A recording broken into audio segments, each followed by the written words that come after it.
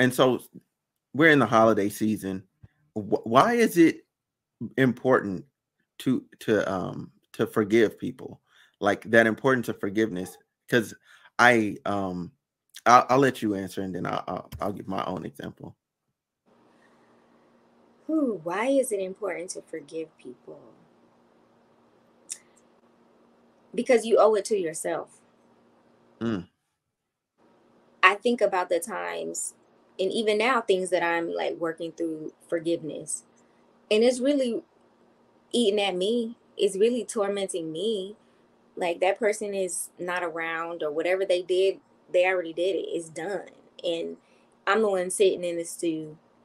That person is probably like gone on doing whatever they do, on to the next person, on to the next, you know, pray, on to the next, whatever. And I'm the one sitting back like, gnarled up about it inside. So really the forgiveness is just me letting go of what happened, and just trusting that because I'm still standing, that must be a sign that whatever that was not meant to knock me down or blow me over.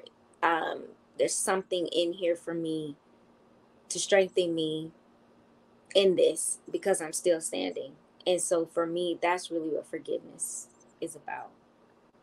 awesome. Yeah, yeah. I agree. Because so for myself, the forgiveness part, I for myself realized that I needed to let some things go so I could finish growing.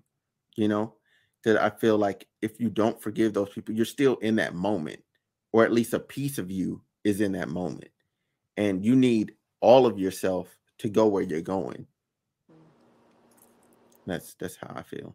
Absolutely. Like we can't get distracted, Hmm. because doesn't it feel like, oh, now that you said it like that, it feels like it's a distraction. Yes. It's like oh my gosh, oh wow, I just had a light bulb moment. Oh man.